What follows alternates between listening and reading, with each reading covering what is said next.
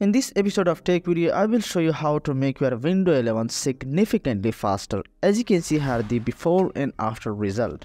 We will be going through each and every one setting by disabling all the unnecessary features and telemetry features and services to really make the most of it. So I think we should get to the video then.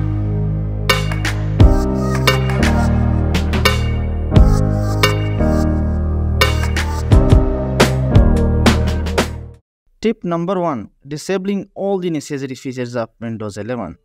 Now, Windows by default come here with a lot of bloatwares and a lot of features that is by default turned on, which really hinder your performance.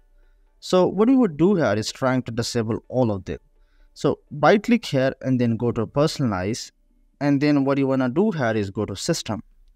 And system, what we can do here is go to the notifications and turn off this. Now mine is by default turn on. What you would do here is disable it.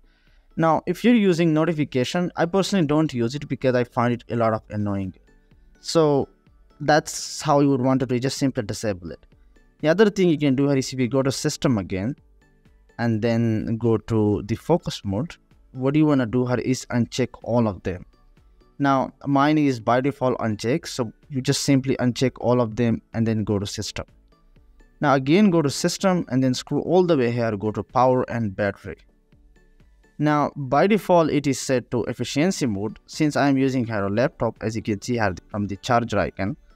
If you are using desktop, set this to best performance, but if you are using laptop, then set it to best power efficiency for battery reason. Now again go to system and then scroll all the way here, then go to multitasking.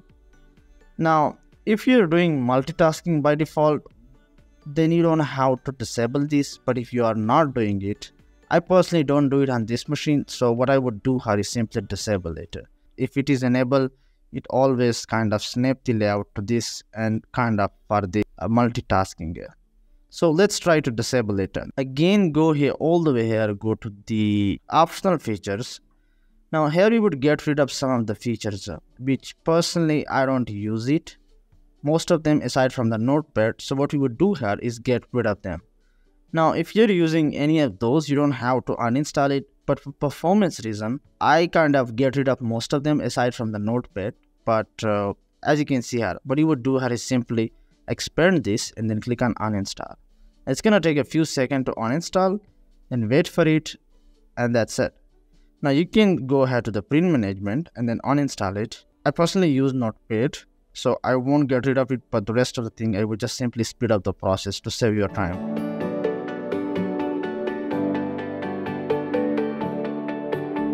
Now that is done with it. Now what we can do again is go to the Bluetooth and device setting. When you install Windows, by default this Bluetooth will turn on because for some reason, but if you don't want to use it, just simply disable it. Now then what you want to do here is go to printer and scanners and then get rid of the fakes. If you're not using it, of course, just simply remove it. Go back to the Bluetooth and device and then go all the way here to the pen and Windows ink and then simply expand it and disable this too. Now we can go to the autoplay and then disable this too, and then again we can go to the USB, we can disable this too. Now again go to the personalization, because this is where you would be importantly doing a lot of tricks in order to boost the system. Now go to the background and then set this to picture, or if you would want to, you can keep it to solid color as well, but I just in case if you want. And the other thing you can do here is if you go back, go to the colors. When you install a clean Windows, by default this would be turned on, which is really a kind of a performance hack for low-end system. Now if it is enabled by default, what you want to do here is simply disable it. Now then what you want to do here is go to personalization again and then go to the dynamic lights. Disable this too. If you're not having a gaming PC and all the necessary RGB lights, you don't need this setting. Now again go back all the way here to the lock screen and then simply just uncheck this as well. If it hasn't been checked, you can then go to lock screen status, go to none, and also if you would like to set this again back to picture if it is from Windows Spotlight. Then again go to personalization and then go to device usage. Now for if any of those settings is enabled, feel free to disable it. Anyway, we can go back to the app settings and then go to uninstall apps. As I mentioned in the beginning, Windows comes with a lot of bloatwares and a lot of apps that you wouldn't want to use it ever. So let's get rid of one by one of them, the one that we don't need it.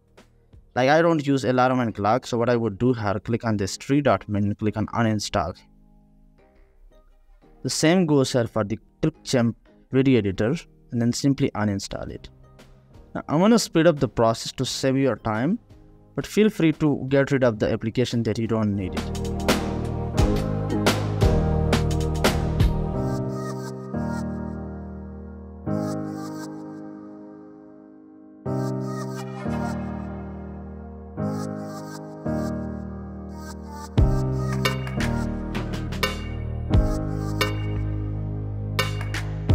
Once you're done with the uninstalling application, what you want to do here is go to the gaming section. In a game bar, we can disable this, and then we can go back to the capture and disable this too. Also disable the game mode, and then we can go here to the privacy and security section. Now go to the general and disable all the necessary settings. Now, when you clean install Windows, this would be by default turned on. So what do you want to do here? Disable all of them. Then go back to the speech section and disable this too. Now we can go to the inking and typing personalization, which we already disabled it, but if it's turned on, you can disable this too.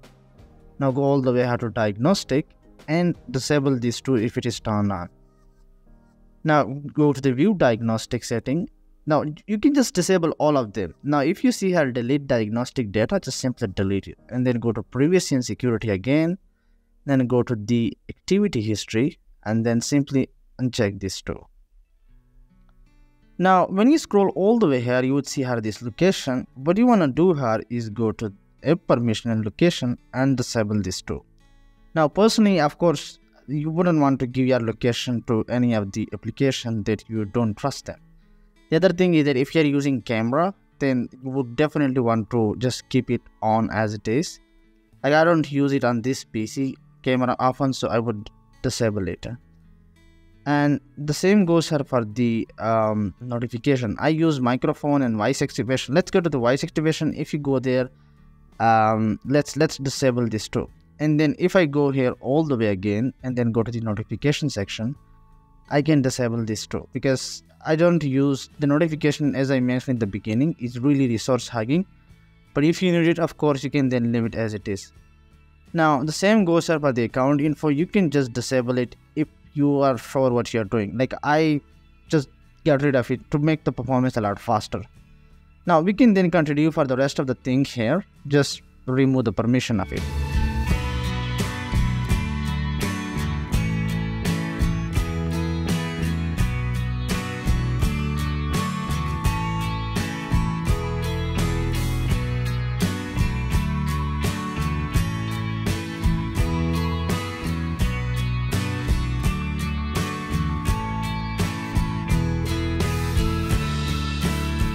Anyway, go to the Windows update and then simply go to the advanced option and then go to the delivery optimization and simply uncheck this too.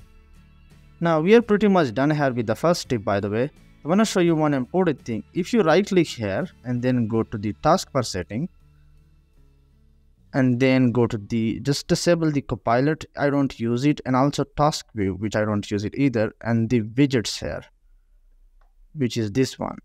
It's a little annoying, and the search box, which is for some reason look like that, I don't often use it. Like if I hide it, I can search here my application from the search menu as well, so it's not a big deal. And if you go to the other systems tray icon, you can disable this, but I wouldn't want to recommend this because you probably might be using this. And if you go to the task behavior, we can disable this too for performance reason. And that's all I have to show you for the tip 1. Tip number 2, disabling startup application. Now if you right click here on the taskbar and go to task manager and then go to, let's expand this by clicking on this hamburger icon and then go to startup apps. Now by default, if you haven't disabled any of those, it would be enabled, which really kind of hug your system while the system is turning on and also taking memory significantly for no reason at all. So what you want to do here, if you don't need them while the Windows is starting up, you just simply disable them. Like I don't need this BIOS SV64. I mean, it is a sound driver by the way, but it doesn't have to turn on the service. Like sound driver would be working anyway. So the other thing is the security setting. I don't use it often, so I just simply want to disable this too. Now Microsoft Edge by default turn on, which is fine with me. But if you don't like it, any of those things that you don't want to, just simply right click and disable them.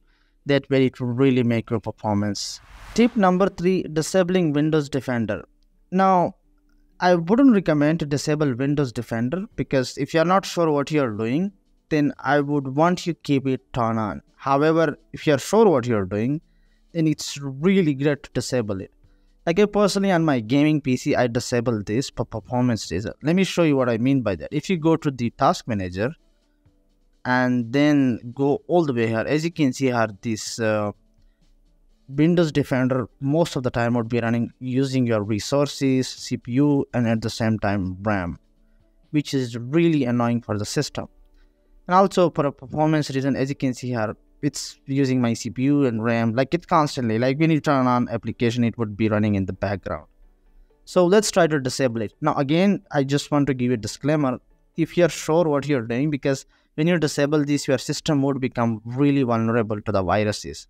But if you're not connecting external USBs or not downloading any malicious software, then you don't have to worry about this. Anyway, so what we would do here is go to the browser and open up this link, which is the sordum.org. The link will be in the description. What you want to do here is simply download this. Now, since I have already downloaded it is on my desktop, I would go to the desktop and then simply open it. Now, this file has a password, by the way. So, as you can see here on the official website, it's saying it has the password Sordum. Let's copy it from here and then paste it here and hit OK. Anyway, so once you paste it here, it's going to open up this folder. We can then use this. However, first of all, you're going to have to disable Windows Defender. Otherwise, if you try to open it, it's going to detect it as a malware. So what you would do here is go to Defender and then go to the virus and threat protection and then go to manage setting and simply disable this too. Now, once you turn off the real-time protection, then you can open up this file. It should be easy for you. Just simply select this and click extract to, let me just extract it on a desktop. And then if I go back to the desktop, I can simply open this file and then click on more info and then click run anyway. Now if it gives you USC, just hit yes and then click on disable Windows Defender and hit yes again. Now, if it's asking for a permission, just simply uncheck all those temper protection and then again try it. Now, for some reason, the Windows Defender kind of detected as a malware. What we can do here, since our Defender is already disabled, what we can do is simply go back and then simply turn on this and paste the password from clipboard by Ctrl V and then again just simply drag it here. Disable Windows Defender, and that's it. We are good to go. Now let me show you what would happen if I try to show you the Defender. Now again, of course, if you would like to enable this, you can again open the same D control from the Sordum and enable it from here. Like, it's not a destructive method, it is non-destructive. You can restore it back if you would want to make it enable again Windows Defender.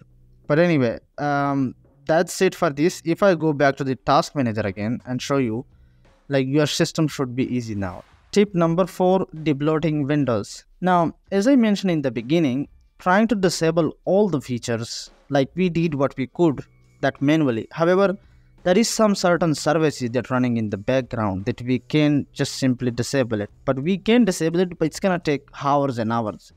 So there is a script made by Chris. Shout out to Chris for creating this. And it allows you to debloat your whole Windows system and disable the Windows necessary feature for Windows 11. Now what you want to do here is go to this URL, the link will be in the description, and then simply copy this here. So what you want to do here is go to start menu and type here terminal, and then run this as administrator, and then simply right click here since we already copied it to the clipboard, and then it should start working, and then simply hit enter. Now it's gonna take a few seconds to install some of the plugins from the internet. Now once that is done, you would see here this kind of UI. Now what you want to do here is go to the tweaks here. Now click on the laptops. Now when you select these laptops, it's gonna tailor the whole debloating experience for a laptop. But if you're using a desktop, then you would click this. This is completely normal. Like debloating Windows is really make your performance a lot faster.